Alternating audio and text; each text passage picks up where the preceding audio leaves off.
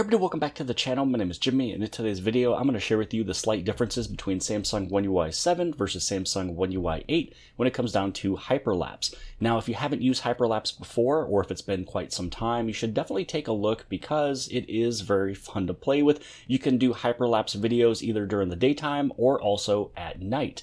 Now, when you first take a look at the slight differences between the two, here we are on HyperLapse on both of these. This is the Galaxy S24 Ultra. This one is the S25 Ultra. Here's the difference between the One UI 7 and One UI 8. It's the way that they are set up right here. So this one is very simple. It's a little, dial that kind of goes back and forth. With this one, you just have to go through all of these ones. You have the option for auto, which is just right there in the center. You can go right up over here for this nighttime kind of 45x. So this is a good speed for recording cars streaking by at night. You'll get the exact same thing over here. It's just the way that it's set up, and it's also easy just to go right back over into auto. Also, what I'm finding is that I can just leave this up and it's not going to disappear for quite some time. This one disappears all the time when I'm just trying to look and read at everything. So here is the auto, here's the auto. They do say the exact same thing. It's just the way that they are set up where it's slightly different. And I feel that this one's much easier to see exactly how it's all set up. So this is like daytime, this is all nighttime. And you can see this thing still keeps going away. So as you read all of it, this is good speed for recording sped up videos of people just doing things. Good speed for recording traffic streaming by. So same thing right over here. So they don't change the words at all. So I'm just going to keep looking over here. Good speed for recording clouds moving across the sky, which was one that I did. Good speed for recording crowds of people walking by. And good speed for recording sunrises and sunsets. So this is one of them that I did do, and it was a sunset. I did come out a little late on it, but I can still show you my result of it. But, if you were to actually do the full sunset or sunrise, it's going to look really good. Then you have all of your nighttime type of stuff over here. So this is good speed for recording sped up videos at night. You also have good speed for recording cars streaking by at night. And then I also did this one as well. Good speed for recording movement of stars. As you go through all of these ones here, they will say the exact same thing. But this one is just kind of all bulked up and just kind of bunched up with all of this. And it's not in a nice little scroll wheel like this, and you can really see daytime versus nighttime. This one is all just kind of bunched up.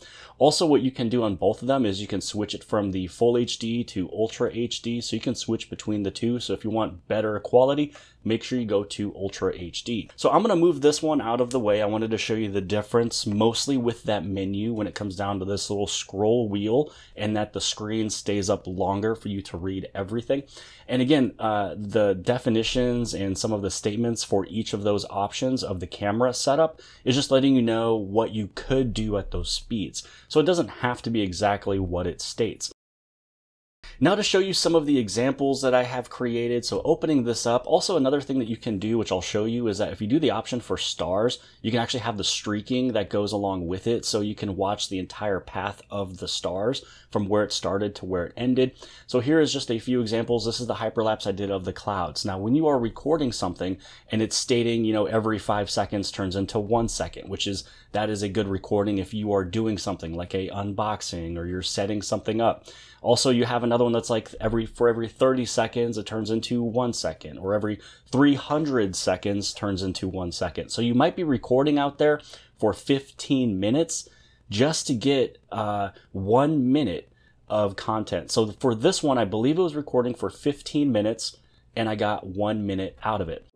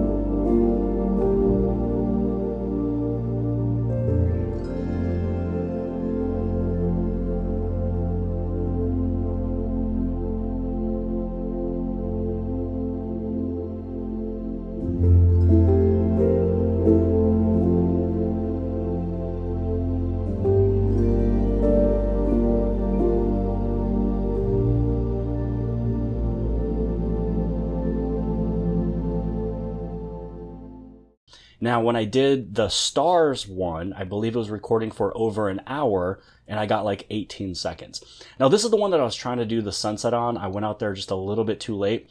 And what you will be able to see, if this one was actually done when the sun was actually coming down and I didn't have all of the trees in the way, you'll be able to see it, you know, getting darker and darker. So here is pretty much the faster version of what I just got done shooting. So again, this one was recording for about 15 minutes, maybe even 20 minutes, and it got a full minute of content.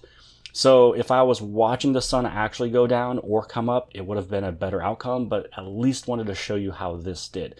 Now, this is the awesome one. So this was completely pitch dark, and here is all the stars right there. I didn't even know if it was going to capture it or not, and you can see that it did a very good job. You can see, you know, that one might have been an airplane, but then there was other ones that was definitely, you know, a shooting star.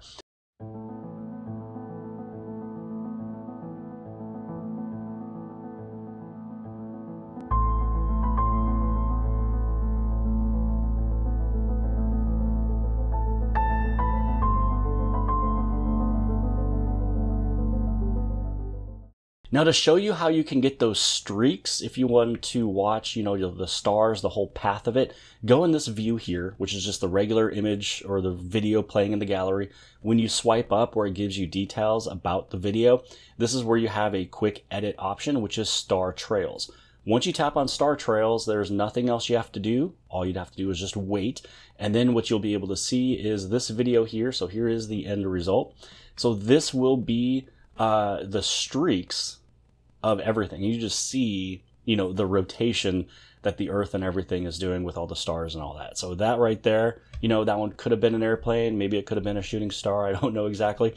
So they're throwing in the streaks of all of these stars. Again, a really cool effect. When I started filming this, it was a pitch black screen. And that was when, again, I didn't know for a fact if, you know, it was going to get anything, you know, recorded. But also what's fun with this is that you can see, okay, that one was definitely an airplane. Some of these could have been shooting stars. But there is a few of these shooting stars that I completely missed watching the regular video. So when you have the streaks on it, at least you'll be able to catch everything.